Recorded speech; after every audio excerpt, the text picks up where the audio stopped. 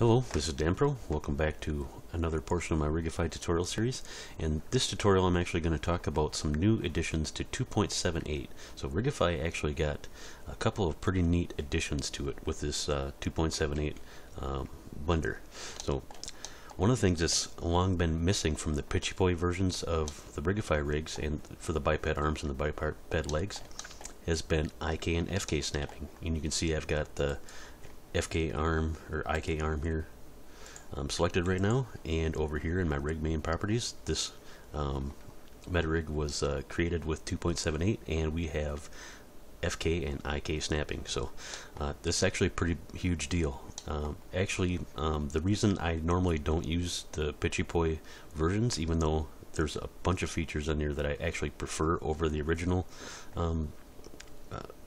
biped arm and leg rigs rather, is the fact that it didn't have IK and FK snapping. So if I just do snap FK to IK, you can see the FK controls snap over there. Let me just undo that, or I can snap my IK to FK. Now that seems pretty simple, but if you've ever done any animation, let me tell you, I'm sure you know, having a rig that does not have IK and FK snapping in it is a real pain. So if we would have to line up our FK rig so we could do a switch during our animations, to do this manually is really a pain. It's really hard to do. The accuracy it takes you a long time to get everything set up. So this simple switch here, when I just click it and put those FK controls right where the IK are, or the IK where the FK is, it's a huge time saver. So when you're making things like pose library, adding poses to the pose library, a lot of times you'll set up your poses with like FK arms, but if you actually want to use that pose without in a different animation, and you want that position to be using IK, it's really difficult to have to pose this twice. So with FK and IK to make that pose usable, to whether your rig is using IK or FK. So I hope that makes sense. So there's a IK and FK snapping for me is just a must for any rig. If I can get it on there for free, I need it. So let's actually talk about a few of the things that make the Pitchipoy rig a little bit different than the original Rigify rig. So first off is there's no pull targets for the arms or the legs. So notice there's nothing floating around back there. So the way you would change the direction of the elbows or the knees is to use this upper control here called upper arm IK.L, and basically all you need to do is rotate a single axis here, so it's RYY, and that changes the direction. This really simplifies things in the graph editor, and I think it's far superior to using pull targets with IK chains. So let's take a look at the original Rigify rig and how that works. So if we were to manipulate our hand here, we would then have to change the location of our elbow target, and changing it around basically the upper and lower arm bones is what's going to be needed to change the direction of that arm. So in order to do that, we need to use X, Y, and Z location values, and a lot of times one or two of those values actually isn't doing anything, so it just really makes the graph editor a little bit messier than it needs to be. So I always prefer to set up my rigs without pull targets if I can, but like I mentioned before, IK-FK snapping was not available for the Pitchipoy rig until 7.8. So now we have that option to use that. So like I said, I usually always use the normal Pitchipoy rig for that IK and FK snapping, and now I can use the Pitchipoy version instead, because I actually prefer this method rather than having that pull target.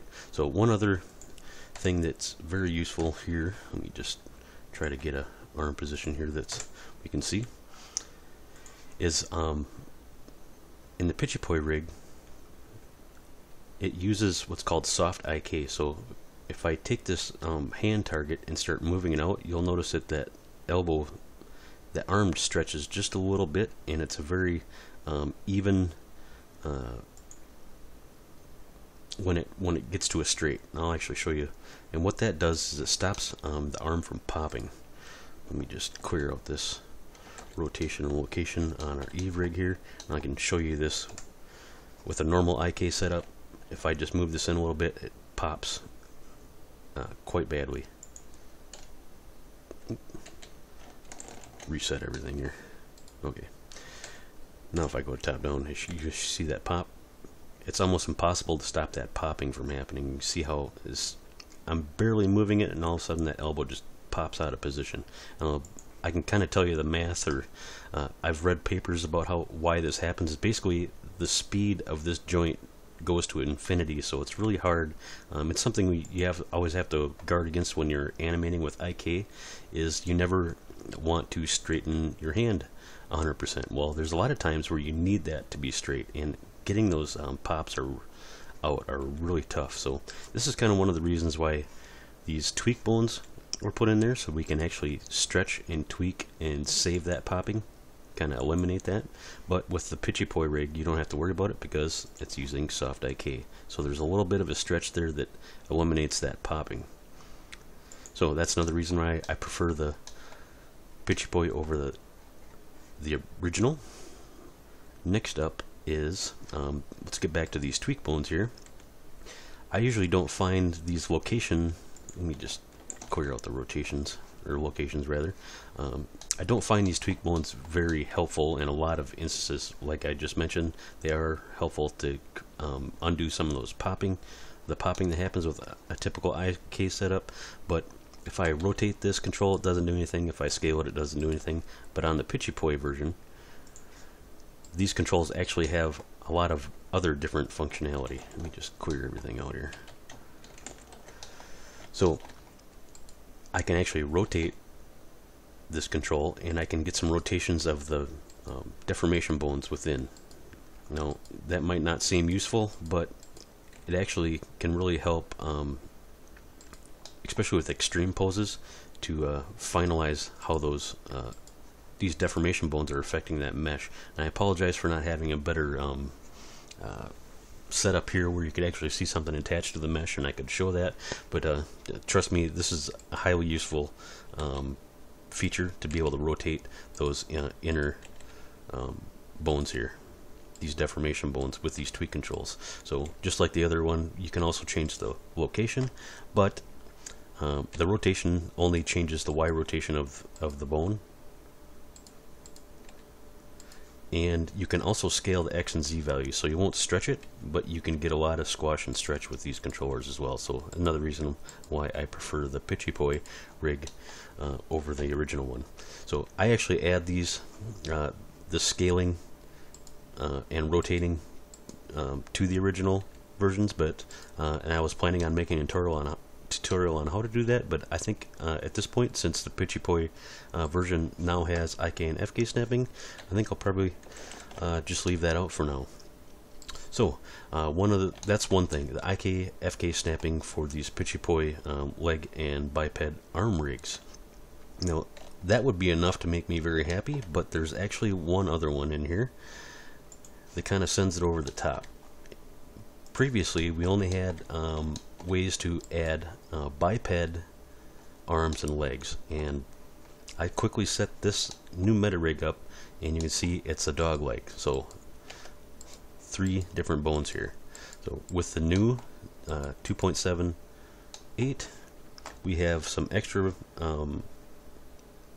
rig samples that we can add. You'll see Pitchipoy limbs, super rear paw, and we've got super front paw. So that's how I basically added these. If you remember from previous tutorials on how if you add rig types here, you can just select this super rear paw, click that, and that's how I basically built this meta rig here. So pretty cool that addition was. Let me just back up here, get that out of there.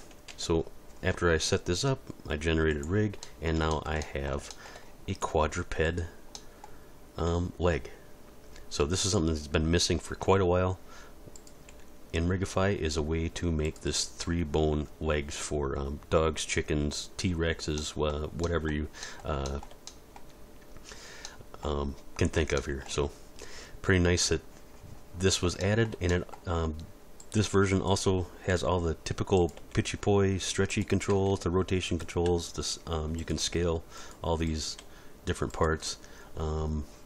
There is no the quadruped rig also works without a pull target, so this upper bone is going to rotate the joint, or basically the elbow here, the joint between this upper bone and the next bone in the chain.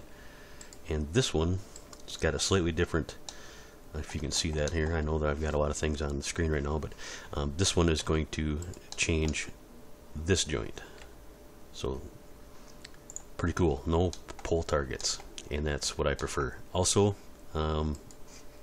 we have IK and FK snapping for it, so you can, if you want to do create a dog, have them swimming. FK is nice to use in situations like that where you don't have a limb stuck to something, and of course most of the time you'll probably have an IK mode because most of the time your dogs will be stuck to the ground. So pretty excited about those new features here, and I see a lot of character or creature and dog rigging and things like that in my future. So I wanted to point those things out, and I actually didn't even get to some of these other features that have been added to 2.78. Let me just show one quick. I'm going to select a deformation bone, and you can see we have Bendy Bones. Now I'll have to do a tutorial later on what this does. Let me actually, maybe I can find a well, let me show you one more thing here, because I actually took that quadruped leg and I set it up. I was wondering if I could set it up quickly to do like a spider leg. So here I've got a different setup here. Let me see here. So this would be more like a spider leg, and this is the rig that was generated for it. And once again, we've got the stretchy bones, and we can rotate these joints here. Oops. Straighten that out a little bit. There we go. So pretty cool that we can use that quadruped rigging for more than just quadrupeds. We could probably use it for I'm gonna do a few testing for tentacles and things like that, but I know arachnid type legs would work, insect legs would work pretty well with this, just from this basic test here. Let me show you that bendy bone thing here. I'm going to switch to B bones, and now we can see if I select one of these deformation bones. Like I said, I'll have to do a different tutorial on these bendy bones, but there's a lot of new options here that were not possible. So bendy bones are actually going to really simplify and really kind of change the way we rig from now on. So take a look. I know there's quite a few new tutorials on bendy bones on YouTube right now. I'll be adding my own later, but definitely you want to look that up. So pretty happy about these new additions for 2.78. Until next time, I hope these new rig types and the auto IK and FK snapping is going to come in, help you with your projects. Till next time, good luck.